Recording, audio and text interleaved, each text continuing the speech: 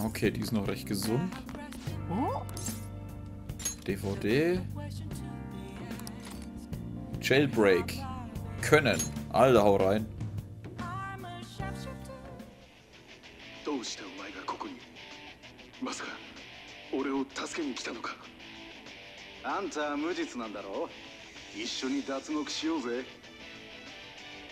Dann geht es um einen Mann, der für seinen Bruder ins Gefängnis geht und dann ausbrechen will. Das nennt man Prison Break, Alter. Ich kann Dietrich herstellen, aus dem Gefängnis auszubrechen, wäre also ein Klacks. Der Protagonist hat womöglich alle möglichen Fähigkeiten angewendet, um aus dem Gefängnis zu fliehen. Vielleicht können, bla bla.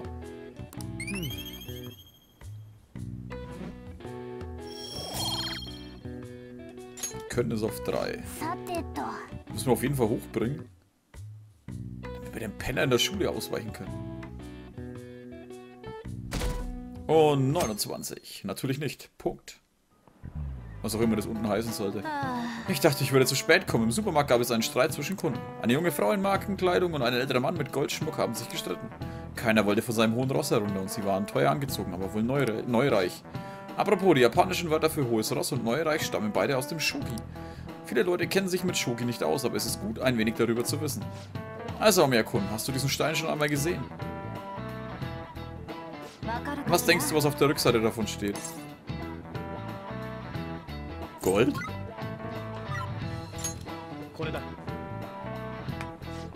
Genau. Die Lanze und der silberne General haben auf der Rückseite auch das Kanji für Gold. Übrigens, es heißt, dass das To auf der Rückseite des Bauern eine kursive Form von Gold ist. Achso, da ist gar kein Gold drauf. Unter Shogi kann man einen Stein unter bestimmten Bedingungen befördern. Betritt ein Springer gegnerisches Gebiet, kann er befördert werden und ist mobil wie ein Goldgeneral. Schwache Steine wie Bauern werden zu Gold, wenn man sie ins Lager des Gegners bringt. Daher neureich.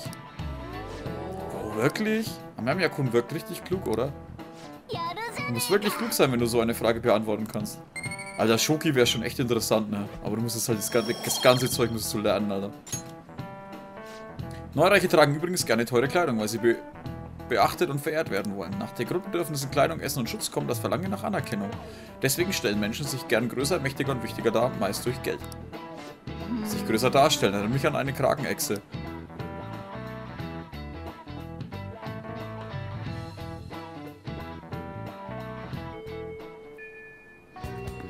Ey, solltest du den anderen nicht von dem Blablabla. Eine Nachricht. Schickst du die Prangerkarte. Was kann ich machen? Achso, ja, so. Takemi kann ich noch mal was machen. Jetzt schon? Auf 8 gleich. Alter. Sollten wir das machen?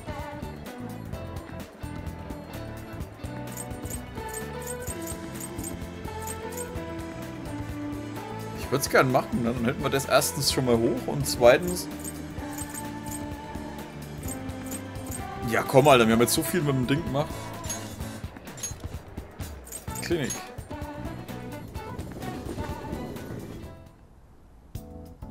Aber wir sollten mal abspeichern.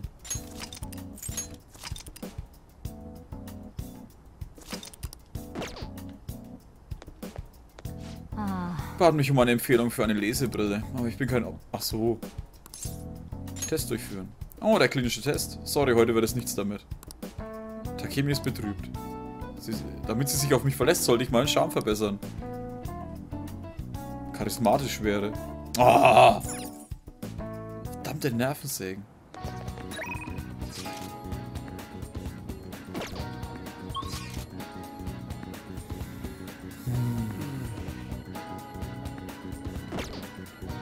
Das ist ja immer noch zu, ne? Shibuya. Kino.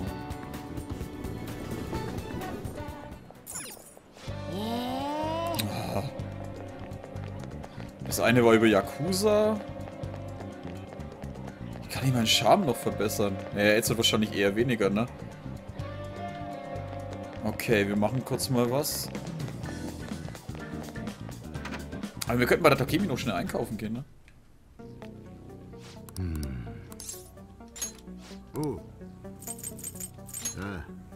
Alter, 20.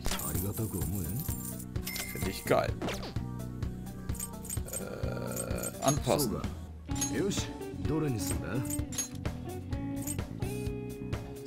Habe ich ja schon. Kaufen, kaufen, kaufen. Makoto. Peacemaker. Von 115 auf 135. Das ist die Frage, brauche ich das jetzt? Oder brauche ich es nicht? Zubehör.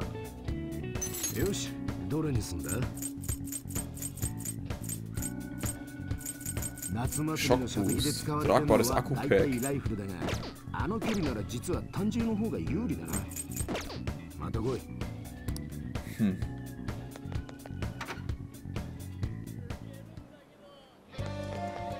Ja, wir haben das Zeug verkauft. Wir haben jemanden mit saumächtigen Attacken.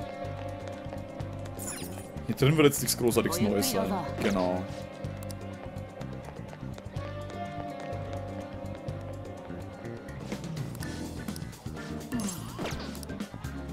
Das haben wir ja auch noch nicht zu Ende geschaut. Wisst ihr was? Los geht's. Prangerkarte. Nachdem wir mit der Takemi...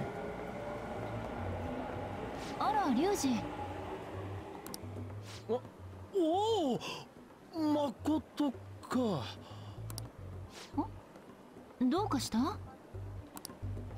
いや、なんでもないっす。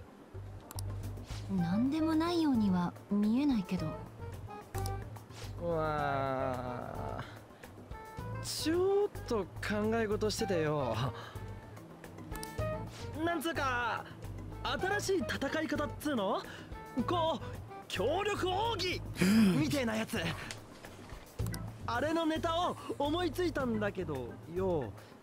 俺と、私と？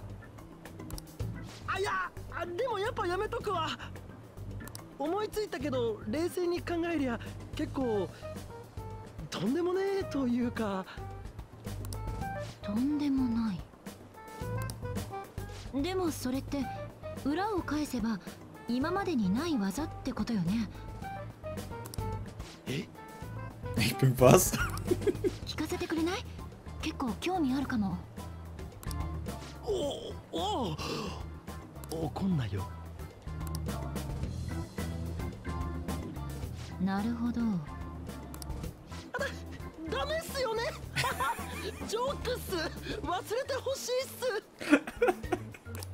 悪くない。そうそう、悪くない。マジ？でもやるからには全力よ。ついてこれる？うっさ！すげえの一発ぶちかましてやろうぜ。そろそろ行きましょう。みんなを待たせちゃ悪いし。Oh fuck, ich will jetzt den Move sehen, Alter. あとは予告状だけなんでしょ？じゃあさっさと出しましょう。それはそうだが、今回は簡単にはいかない。直接の知り合いなんていないもんね。予告状に書いてやりたいことはいっぱいあんのにな。そうだ。 Oh, Ren, ich habe vorher mit Makoto geredet. Wir haben uns diesen krassen Angriff ausgedacht. Wahnsinn. Ich meine im positiven Sinne.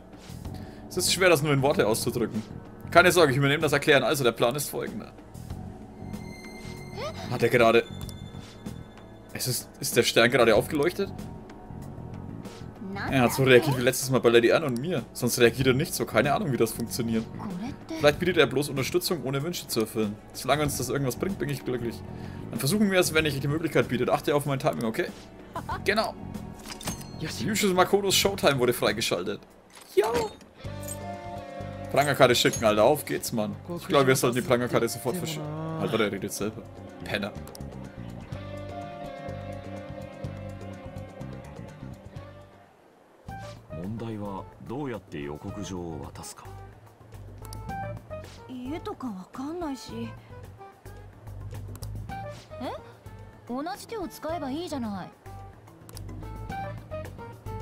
Makoto scheint eine Idee zu haben.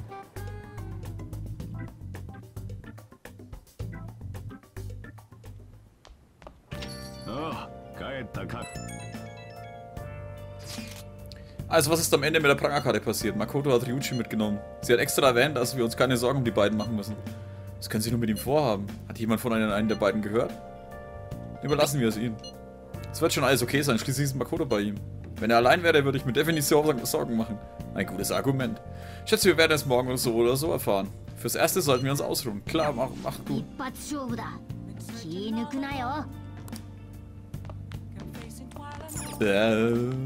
Wir können den Film zu Ende schauen. Was war der? Können, ne?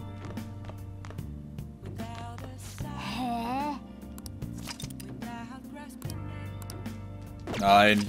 Ich habe einen Speicherstand nicht mehr. Vermutlich. So, dann schauen wir uns den zu Ende an.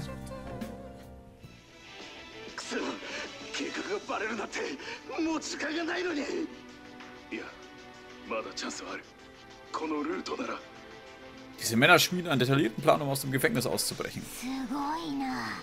Sie überzeugen die Wachen und basteln dieses kleine Werkzeug. Diese kleinen Werkzeuge, wie kommen die auf sowas? So, wir haben Jailbreak zu Ende gesehen. Vielleicht hast du dir blabla können. Reicht es? Komm schon, es reicht. Komm, ich vertraue dir. Ach, leck mich. Mach doch, was du willst. Geh doch nach Hause. Bring mir die Folge bald zurück. Okay, jetzt geht's rund. Jetzt geht's rund. Yes. Was ist mit diesen Postern wohl auf sich hat? Da steht, dass sie von den Phantomdieben stammen. Sie nur da drüben sind auch welche. Ist das eine versteckte Marketingaktion? Junya Kaneshiro, wer ist das?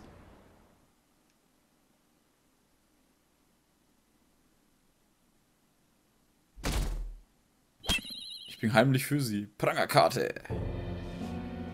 すいません、これ車に貼り付けられててなんか書いたんですけど。あ、読め。でもこれ読めっつってんだろ。金を貪る暴食の大罪人金城純也殿、詐欺に明け暮れ未成年だけを狙う愚劣な手口。我々は全ての罪をお前の口から告白させることにした。その歪んだ欲望を頂戴する心の怪盗団より。まずくないですか。何が？金城さんにもしものことがっていうか、これが上の方々に知れたら。余計な気回してんじゃねえよ。いいから黙ってろ。でもこれ街中に貼られちまってて、ネットでも噂に。うっつえ。お前ら金持ってこい。ノルマ超えなかったら殺す。はい。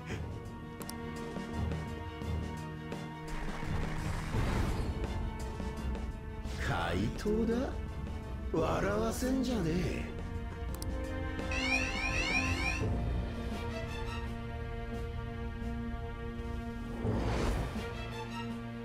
おい、ここもう出るぞ。許せねえ。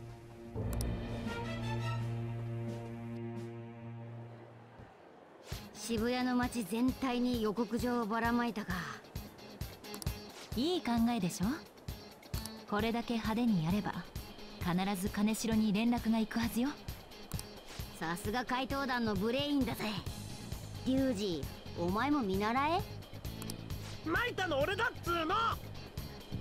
奴らに見つかんねえように変装までさせられて大変だったんだぞ。無駄話してる場合じゃないわよ。さっさと行きましょう。今回の相手は賭けねなしの大悪党。望むとこだぜ。こっちだって大型新人が入ったしよ。誠、流れとかちゃんと頭入ってっか。お宝を奪えばパレスは消える。それによって現実の主の心も変化する。リュウジより100倍上出来だぜ。クズのような悪い大人と大人の言いなりだった私。両方まとめてこの手で打ち砕く。気合十分だな。よし長官、いつも通り出発の合図を頼むぜ。 Los geht's. 正体 Ah, das ist immer das Geiste. Die Verwandlungen und das ist immer eins der geilsten Sachen im ganzen verdammten Spiel.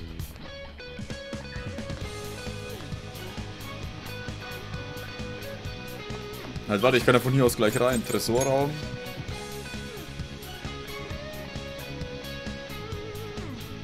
Okay, prägt euch das gut ein. Wir speichern vorher ab, weil wir keine Deppen sind. Nicht, dass ich es nicht schon mal vergessen hätte. So, trotzdem muss ich jetzt die Katzen rausschmeißen. Bis gleich. So, jetzt aber. Die Katze jetzt gemeint, die muss am Sofa rumkratzen. Attacke!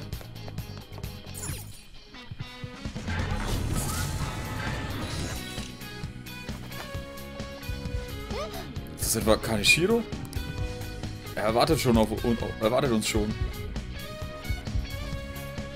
Wo ist denn sein Schatz? Da hinten drin?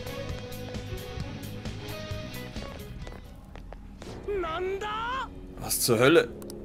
バカな金庫。前に来た時はこんなのは。この短期間で部屋ごと金庫に。さすがに銀行のパレスか。いらっしゃいませ。ようこそ我が都市銀行へ。よく生きてここまで来れたね。ずいぶん運がいいようだ。バカ言わないで。てめえを改心させて、その口で全部白状させてやる。お前みたいなクズに苦しめられてる奴らを俺たちが救うんだよ。警察も手焼いてるくらいだ。世の中大騒ぎにしてやんぜ。上が下をこき使って好きなだけ絞り取る、そういう順番がこの世には存在しているんだ。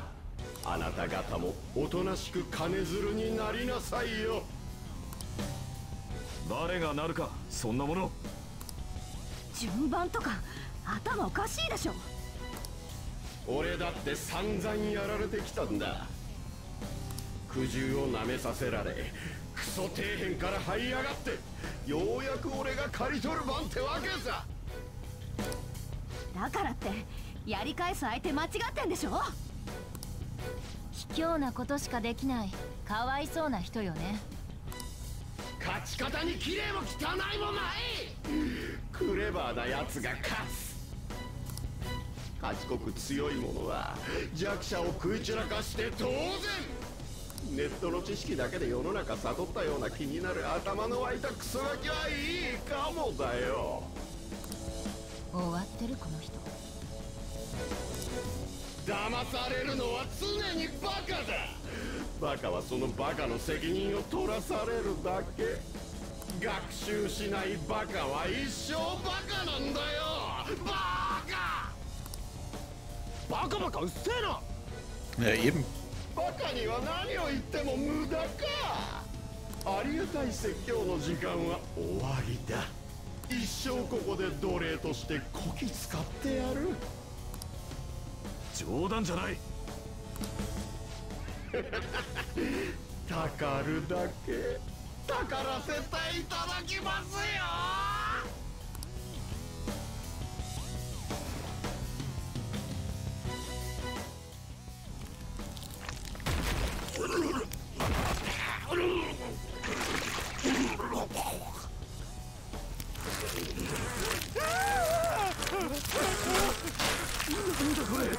やべえよ。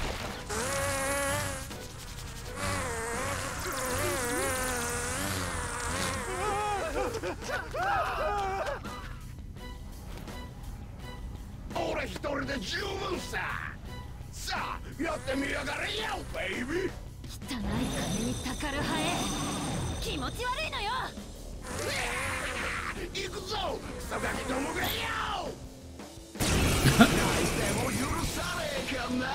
Klatscht die Fliege. Wie es sich bewegt, ist so ekelhaft. 若いってのは罪だよな。世間知らずで無鉄砲、自分のバカさ加減もわからねえ。そんな奴ら搾取しなきゃもったいねえだろ。さあ出撃だぜ、俺の守護神がだ。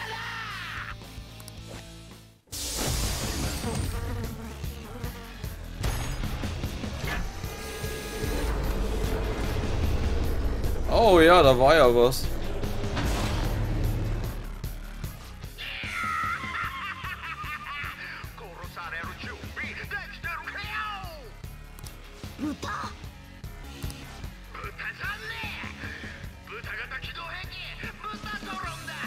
Pigitron.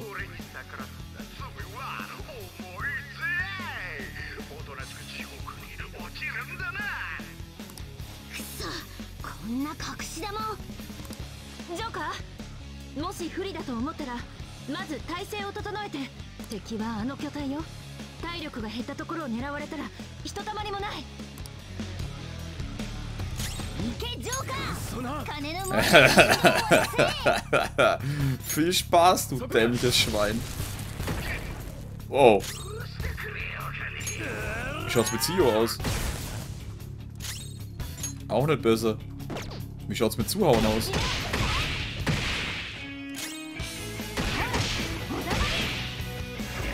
Raketenparty. Alle? Okay, das geht eigentlich. Oh, der Penner darf zweimal. Was für ein Arsch. Erhöhte Eisbruch. Trockenpinsel. Außer Allmacht. Was habe ich denn noch? Rakudan. Verteidigung des Gegners. Finde ich gut.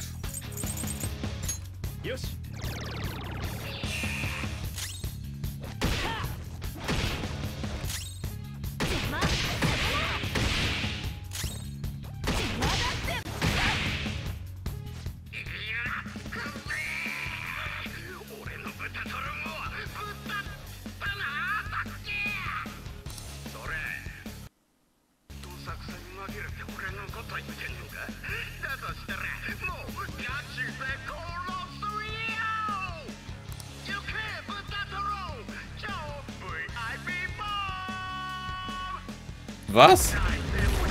Was zur Hölle ist eine super VIP-Form?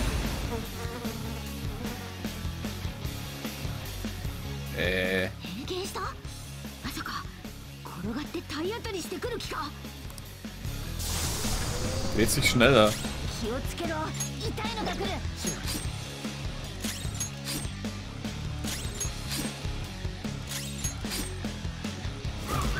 Schweinemarsch. Alter, wie viel hätten das abgezogen normalerweise?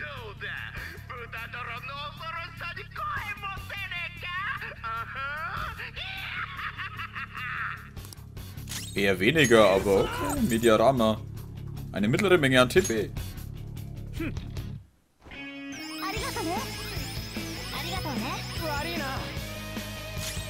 So, hau mal drauf, Alter. Amoklauf.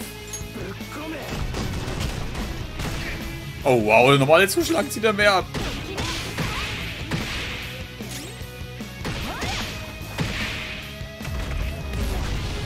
Schon wieder.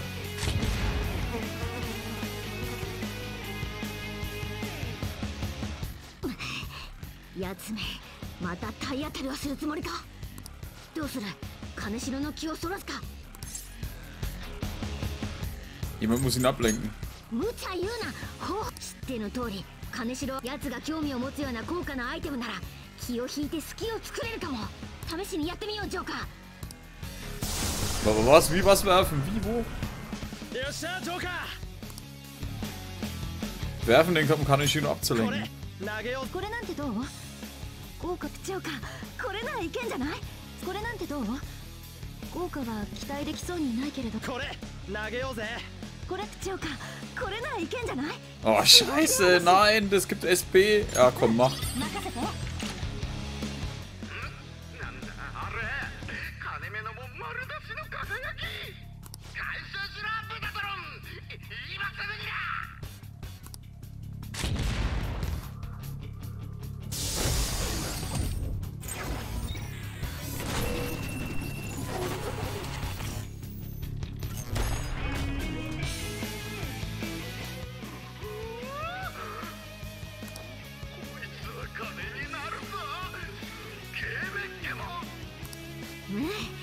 功したか。これで体当たりされる心配はない。いいぞジョーカー。 Ja, aber ich hasse es, dass ich das Ding gegeben habe, Mann.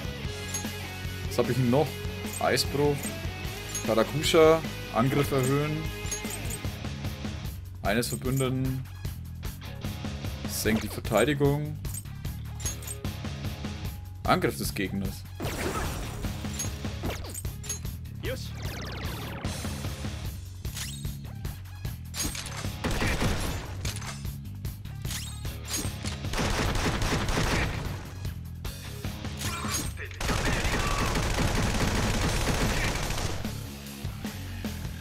Verteidigung aufgehoben.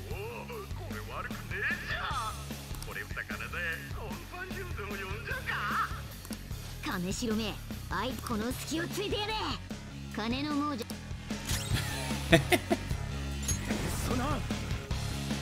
Warte mal, da können wir doch gleich auch nochmal wegen.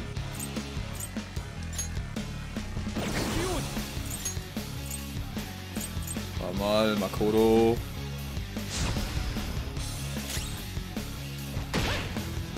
Aber warte mal, die Verteidigung ist ja immer noch oben, ne? Was ist nur noch? Er will 3 Runden lang die Verteidigung eines Verbündeten. Nein, haut drauf.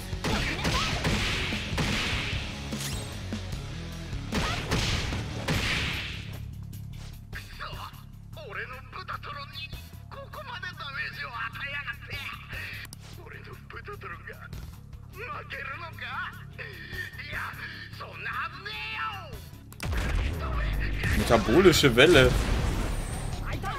Ah, ich habe das ultimative Persona gegen den.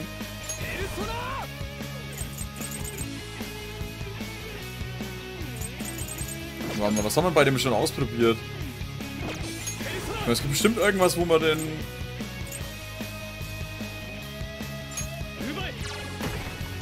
nur 49 ab. Ah ja, ich wollte eigentlich... Was haben wir? Was haben wir? Tarokusha. Angriff eines Verbündeten.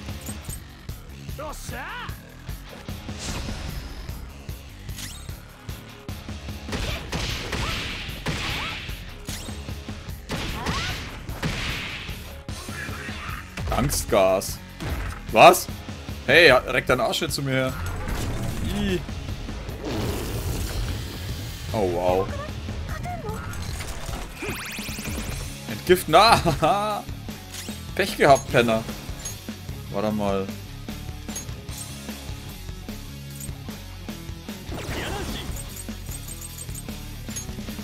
Verteidigung wieder runter, damit die anderen draufhauen können.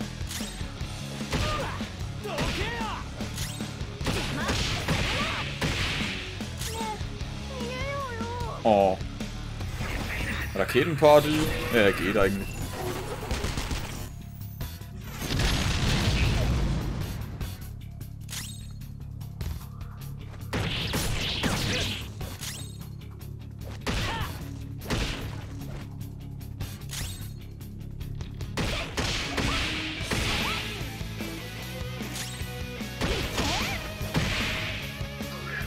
Angstgas. Alter, hör auf mich an zu pupsen, ey. Was soll der Scheiß? Verdammte Pupsmaschine. Jetzt hat sie genau die anderen zwei erwischt. Machen wir das? Nee, jetzt schon? Doch? Ja? Ja, komm, machen wir.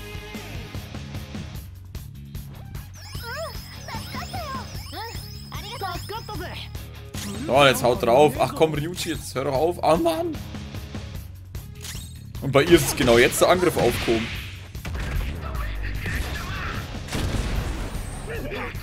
Nervensägen.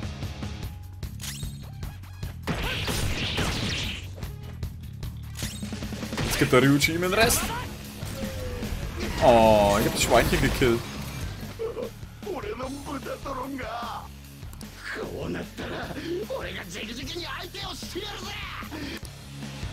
Spezialschutz.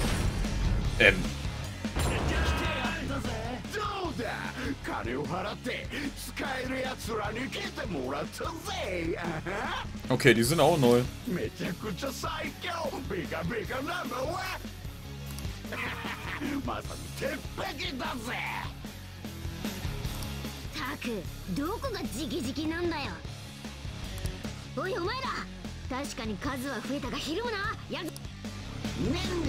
Schlaflied?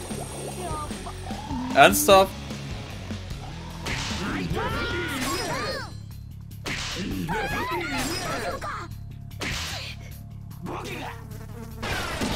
Was soll denn das jetzt werden, dass die... Alter, jetzt reicht's. Warte mal.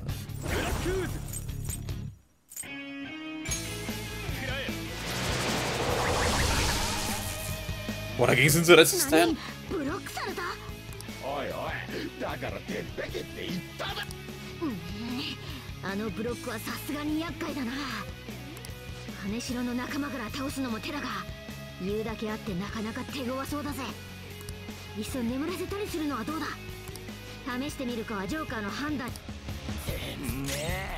Was hat denn der?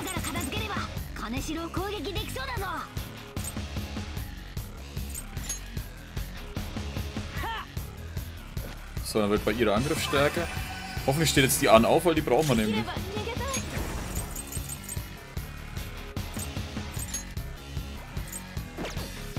Vergessen. Eines Verbündeten.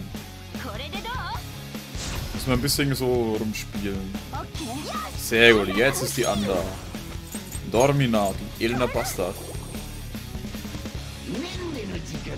Nein! Oh, ja, wow. Irgendwie wechselt sich das ab. Na, Penner, Alter. Reibt sich die Hände.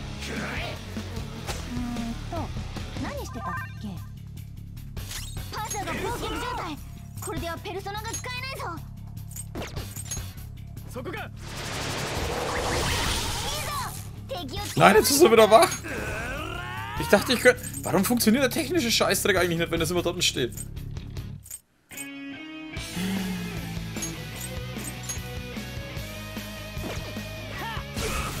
Okay, dagegen ist er auch resistent.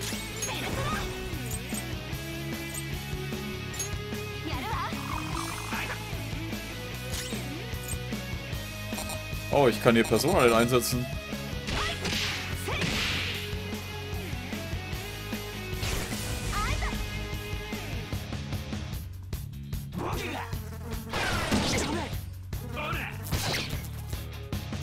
Okay, der nervt schon echt hart, der Kerl. Warte mal. Eisbruch.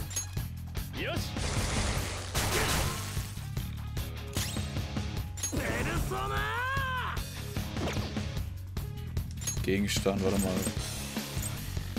10 SP 50. Keine Ahnung, weil ich nicht weiß, was man machen soll.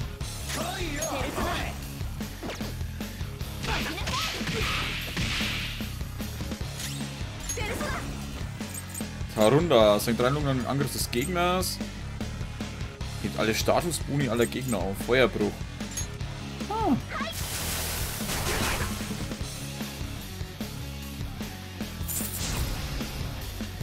Verteidigung verstärkt. Was soll denn der Scheiß jetzt?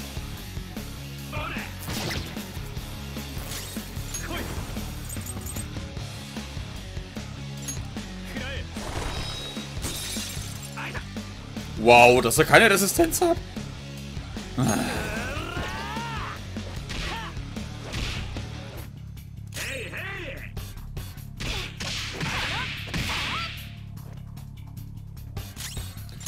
Okay, machen wir weiter mit Dormina. So, den Typen nicht angreifen, müssen die anderen weghauen. Oh, Alter, Bettnetz trifft da. Okay, eine nur.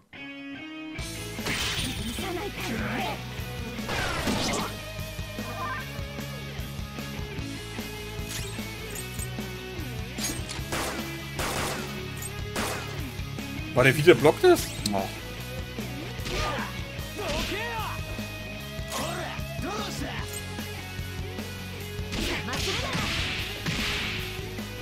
Was zur Hölle? Warum ist er denn gegen alles resistent?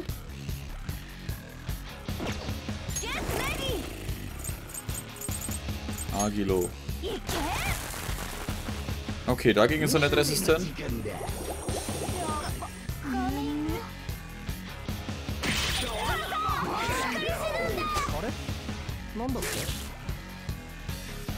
Ah, shit.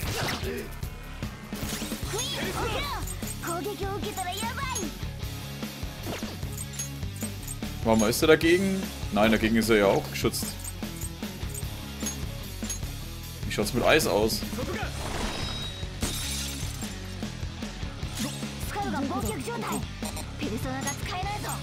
Zack, zack.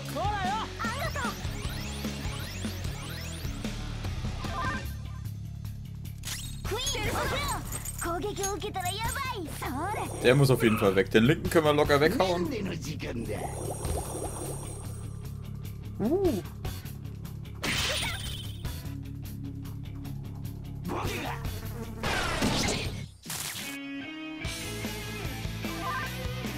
Er schläft immer noch. Warte mal, das hat er ja auch alles als...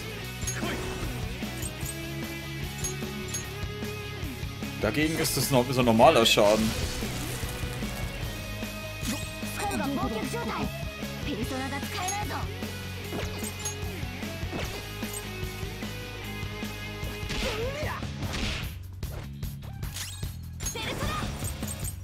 Warschau, Frela. Der nervt ziemlich hart, der Kerl.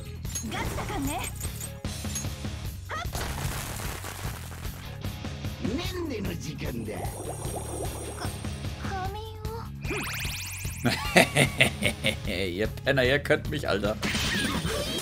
Oh, scheiße, der trifft nochmal. Oh, Glück gehabt. Aber jedes Mal, wenn er das macht, kriegt er 100 Schaden.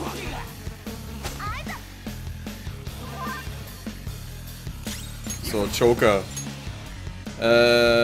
Mediarama. Mittlere Menge an TP.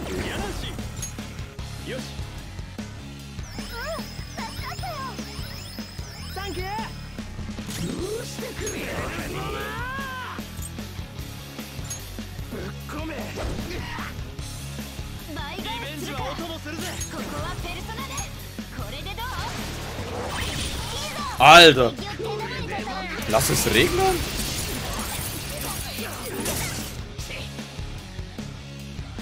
Was zur Hölle? Zweimal? Nein!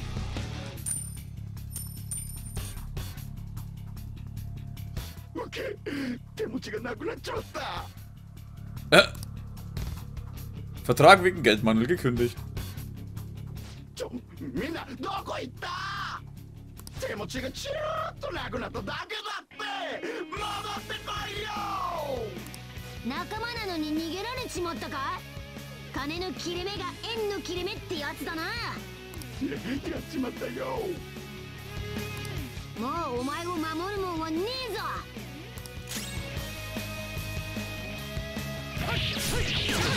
Oh ja, das ist eine Resistenz, ne?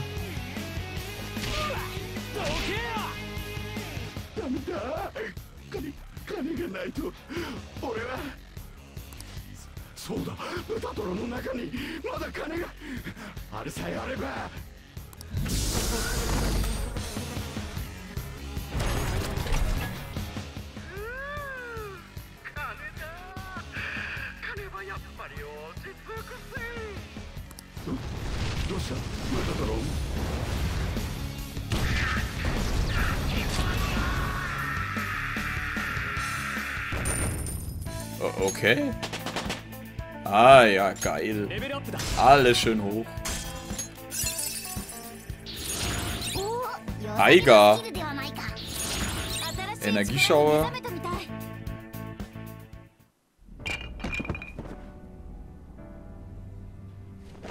Kaneshiro. 誰にも渡したくねえよ。俺の金。善良な人たちから奪ったお金でしょ。借金はチャラにしてやる。だからしてやるってずいぶん上からだな。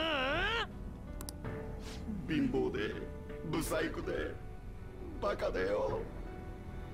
そんな俺にどうやってまともに生きろってんだ。社会が悪いんだろう。立場の弱いやつはどうしたって幸せになれない。俺だって被害者なんだよ。そうだ、悪いのは世の中だ。返す返す、痛々しいな。居場所が欲しかったんだ。わかるだろう。何が居場所よ。あんたが楽して儲けるために利用できる奴らを集めただけじゃない。レッテルに苦しんでんのが世界でてめえだけとでも思ってんのか。俺だってこいつらだってみんな戦ってんだ。けど安心なさい。やっと居場所ができるわよ。一生かけた償いの舞台がね。お前のその歪んだ心、俺らが何とかしてやるよ。0円でな。分かればいい。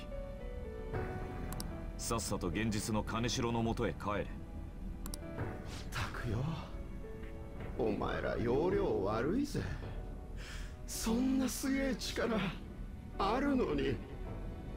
パレスを利用すりゃ金儲けなんてし放題だろ。てめえと一緒にすんじゃねえ。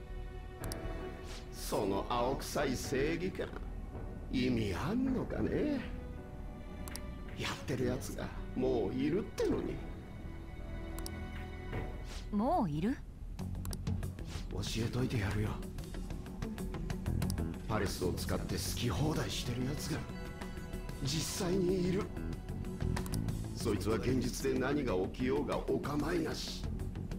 廃人化に精神暴走何でもありだ。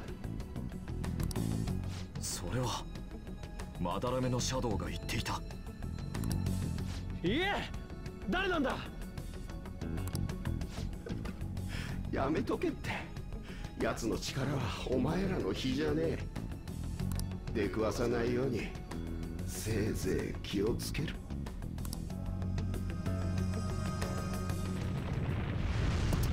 考えるのは後だ。お宝を奪え、時間がない。せっかくならあの大きいのを。ってえ？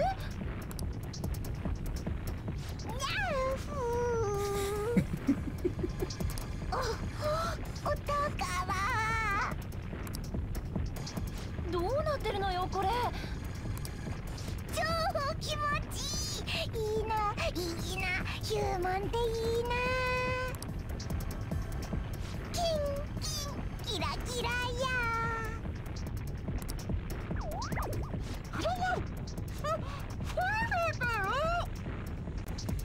Was zur Hölle macht er jetzt? 生き物投げんじゃねえよ。いいから2台早く。いいぜ、出せ。くそあよって道ねえし。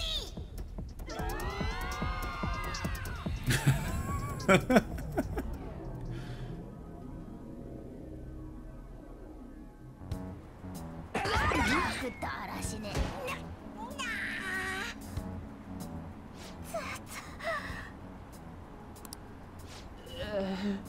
絶対割れた。あ、大丈夫か。割れてないか。割れてない。割れてるでしょ。もうそうじゃなくて、だいたいいきなり飛び出すとか危ないじゃん。てか超見られてるし。怪我人がいなくてよかったわね。いやー、約1匹。あのアタッシュ。あれがモルガナの死因だろうな。ちげえって。あれ金城のお宝か。信号赤。どこで開ける？カラオケは？監視カメラがある。俺いい場所知ってる。あ、そっか。ちょうどコーヒーでも飲みたかったところだ。手当てしてあげないとね。あったけ。Hä, so war?